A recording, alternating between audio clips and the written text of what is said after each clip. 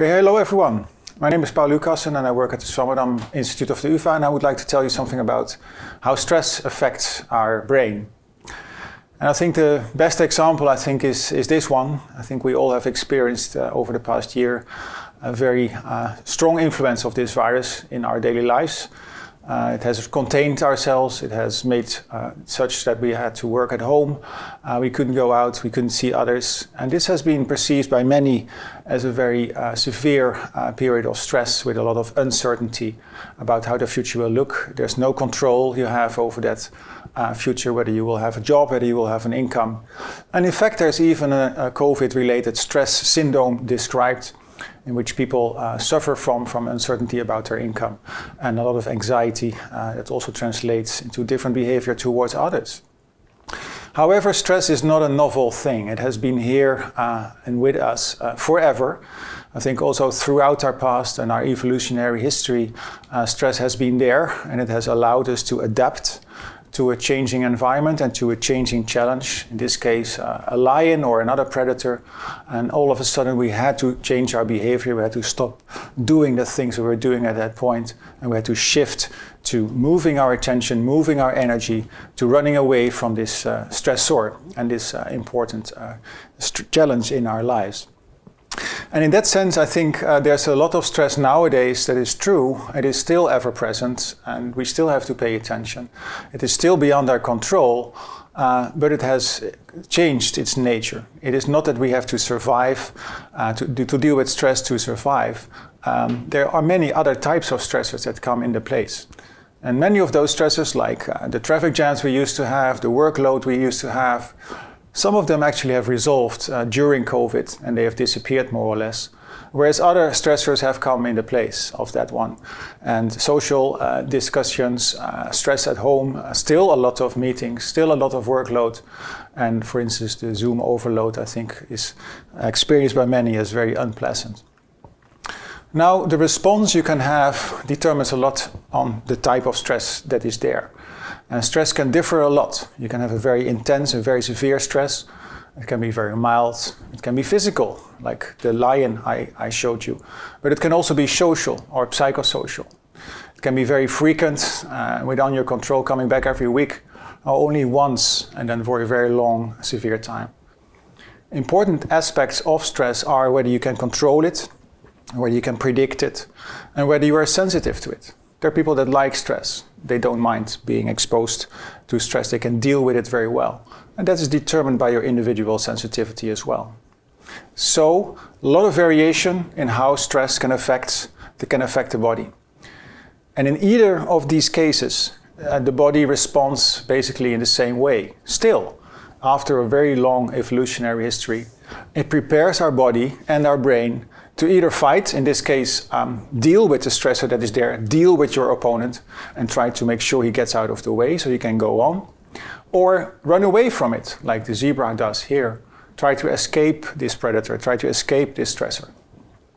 And the third response, which is part of the fight, fright, or flight response, is indeed the fact that you just hide and wait until it passes, like the rabbit does here if the fox walks by several hundred meters away. In all these cases, there are quite a lot of effects on the body.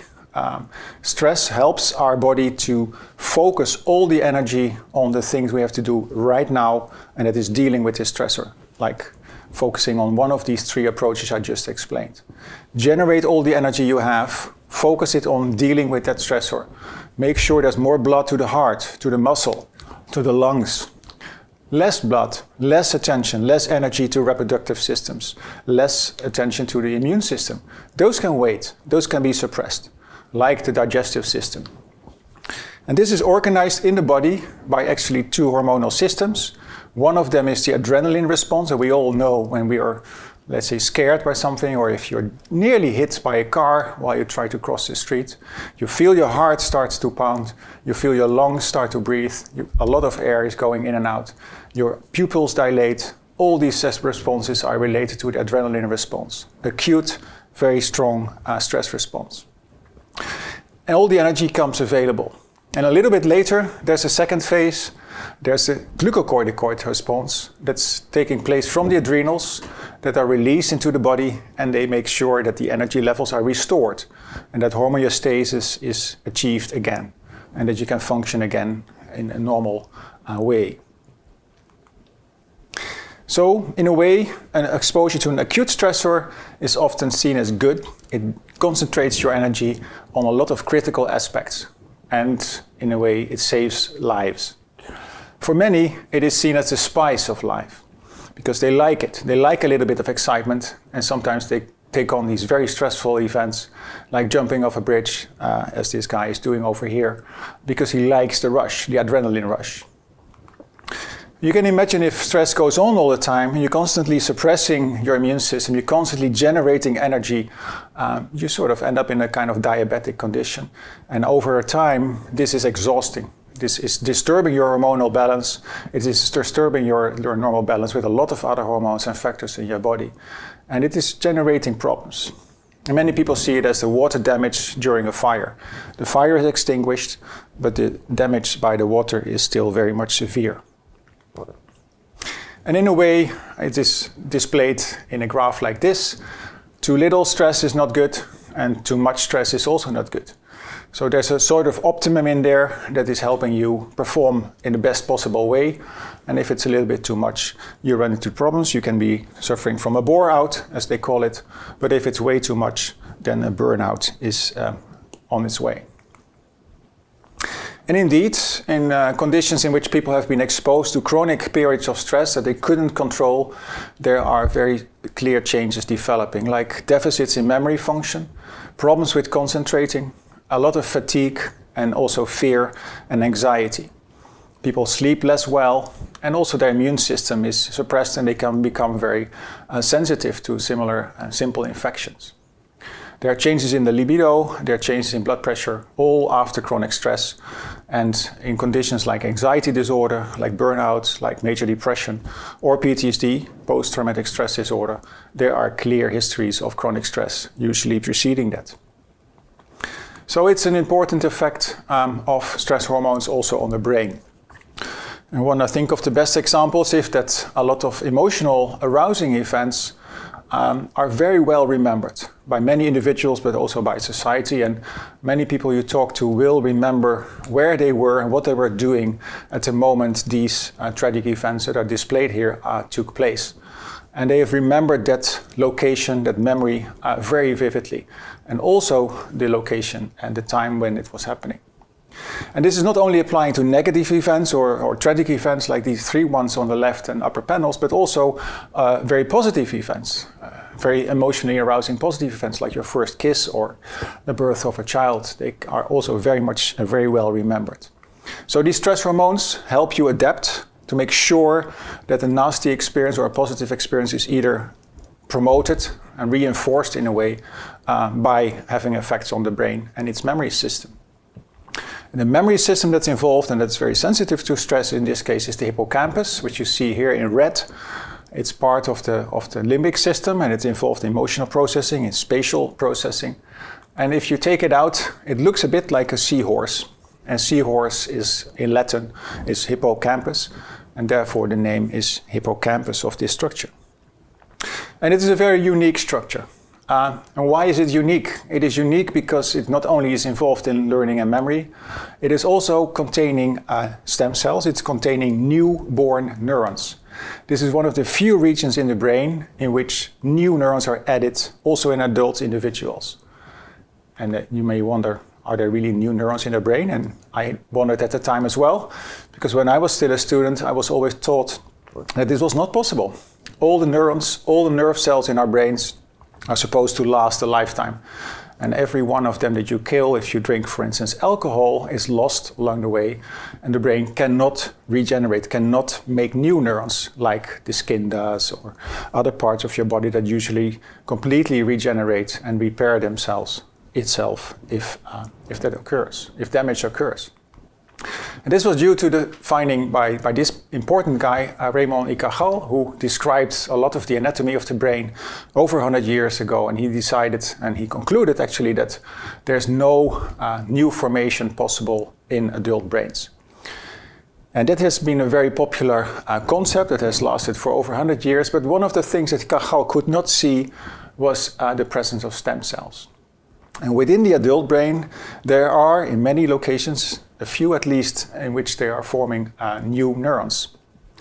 And they are seen over here. This is the hippocampus. You see on the left upper panel, you see the hippocampus with the two layers that are connected close to each other. And in this border zone in the middle, there are many stem cells located that continue to proliferate. They form copies of themselves that start to migrate in the existing layer. And over time, after a few weeks, at least in rodents, we know that they form fully functional newborn neurons that are integrated into the existing adult circuitry that was already there. They know how to find their way. And on the right lower panel, you see a lot of the connections they have made into the entire hippocampus.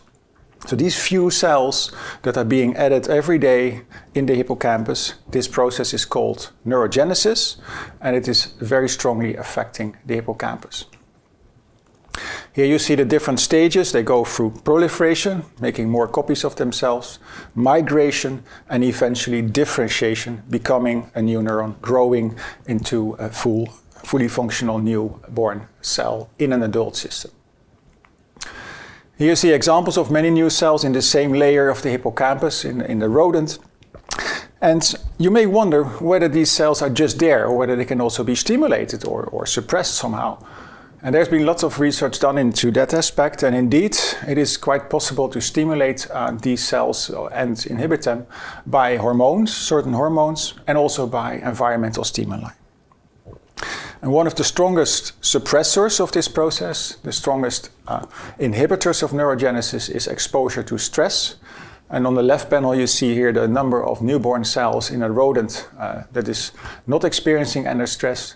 And on the right you see a strong reduction in the number of newborn cells in brown here after stress. There are much less cells visible. You can also stimulate the process by housing animals, for instance, in an enriched environment, as it is called, in which there are many more toys and more roommates to play with. There's a running wheel, there's a constant changing of this setting of these cages. And this is generating a lot of newborn cells. It's forming many more newborn neurons. And it also allows the animals to learn better and know spatial orientation in a better way.